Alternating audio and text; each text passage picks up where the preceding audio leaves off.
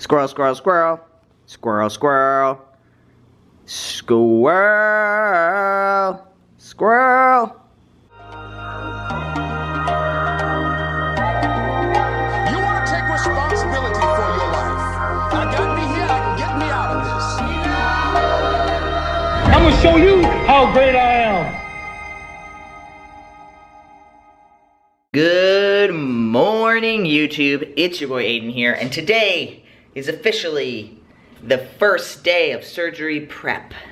Got my antibacterial soap I've got to shower with today, and I also get to, so I have to wash with antibacterial soap, and then I also have to wash with this scrubby thing that I introduced everyone to a couple of days ago.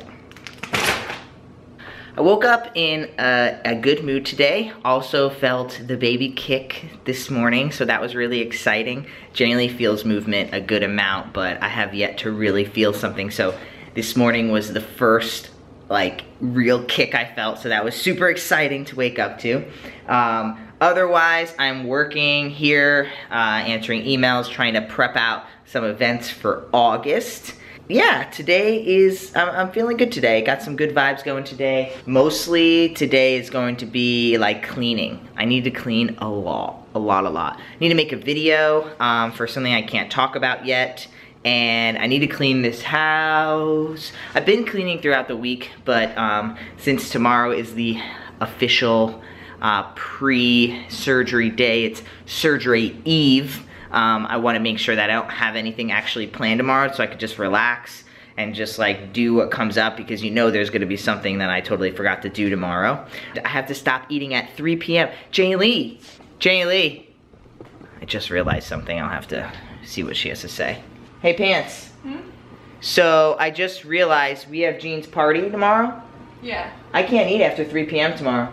After 3? After 3 p.m. I cannot eat. I thought they said after midnight. No, after 3 p.m. I have to take that drink. That nasty drink.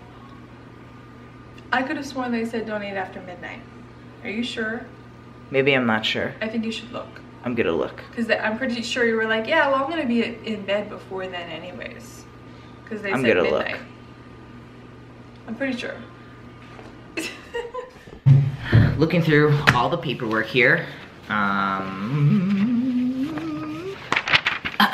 This is what it says. Are you listening? Pants? This is what it says.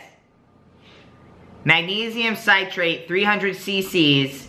Drink at 3 p.m. the day prior to surgery with about 4 glasses of clear liquid. Take clear liquids only after 3 p.m. Stop clear liquids 3 hours prior to surgery. I can't eat after 3 p.m. tomorrow. Why doesn't that sound what they said? That's always what I thought, was that I couldn't eat after 3 p.m. I just remember when we went. It says to stop clear liquids 3 hours prior to surgery, and I said, I'll be sleeping. Oh, okay, maybe that's what I heard then? Because why would I take the magnesium citrate, or whatever it's called, and shit my brains out, if then I just can't, and then eat again? That doesn't make any sense. You know what I mean? Yeah. No, that makes sense. They get to party without me.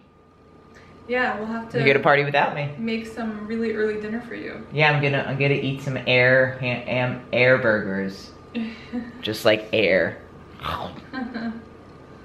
So we're coming up with the list. I almost just fell. Water. I got coconut water and water post 3 p.m. Tomorrow. And then we got some stool softener that the surgeon recommended. I'll be taking that the day of. And then, anything else? The antibacterial soap. Oh, the antibacterial soap that I need to wash with. And then I have over here, I have all of my medicines. So I have the bromelain, which all these things I'll start the day of. I'll start the oxycodone, obviously. This will only be as needed. And then the ibuprofen will be every 6 hours as needed. So the doctor said I should take this on top of the oxycodone, because what'll happen is they overlap. So the oxycodone is the ibuprofen is every 6 hours, and the oxycodone is every 3 hours. So she said, you know, take an ibuprofen and an oxycodone wait and see if you need to take another oxycodone or if the ibuprofen as well, because in her theory is that if after 24 hours, 48 hours, I should be able to just switch to the ibuprofen, and that's my plan. I don't want to take oxycodone if I'm not in pain, you know. It's a pretty intense narcotic, so yeah, we're gonna stick with the ibuprofen for as long as possible. And then I also have my arnica. I probably need another arnica, babe, to be honest. Another one of these little guys, if you want to put that on the list. Arnica? Yeah, I'll probably need another arnica. This is just, I'm supposed to take 5 of these 3 times a day. And there's, you know, this is probably 2 or 3 days worth, but might as well get it now, right? What's the... Arnica Montana, 30C. Alright, so I'm here at Rite Aid, and this is what I have to drink. Yeah, this does not look fun at all. Alright, so, you know when you think you know something, you're like, I got this, it's good, we're golden, and then you're fucking wrong. That's what just happened. So I was eating these quinoa puffs that I just swore that they were a part of the diet, and you know, I'm actually getting to the bottom of the bag. I might even have it on my face, and I just think, I'm gonna look at this. I'm gonna look at the back of the bag. Well, thank God I looked at the back of the bag, because it's freaking organic cane sugar. I was just like, are you serious? Are you serious? So I'm just kind of going off of like, alright, it's fine. It's not a big deal. It's one item out of every item I've eaten in the last however many days, weeks possibly. Because I haven't had cane sugar in at least weeks, but I've had other kinds of honey and stuff like that. But wow, that was just like, serious? The other thing I want to say is I'm going to take a little turn on this video. So I think that right now, all my, you know, everything I bought today is just kind of like stuff that I needed, right? Stuff that my doctor told me I needed. So nothing new, nothing different. You take it how it's told by your doctor or surgeon to take it. And so I wanted to kind of take a little twist at the end of this video and say something that probably doesn't flow with the video necessarily, but at the same time, I just feel like whatever, that's what these vlogs are about, right? Just like being real. I want to talk a little bit about believing in yourself.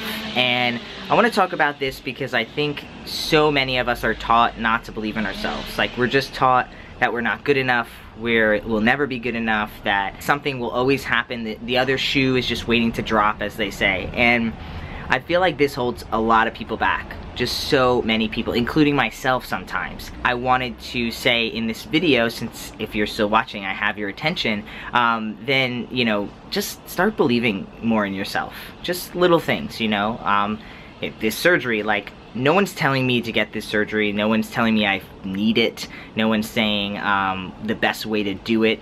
Well, people are, but I'm believing in myself. I'm believing that the choice I'm making is the right choice, and it's the choice that feels best for me, which means I'm going to be served the best with my surgery process because it's the one I truly believe in. So I just want to say that, like, believe in yourself a little bit more. And I say that to you because I'm also saying it to myself. So, alright, well, I've only got 1 day left.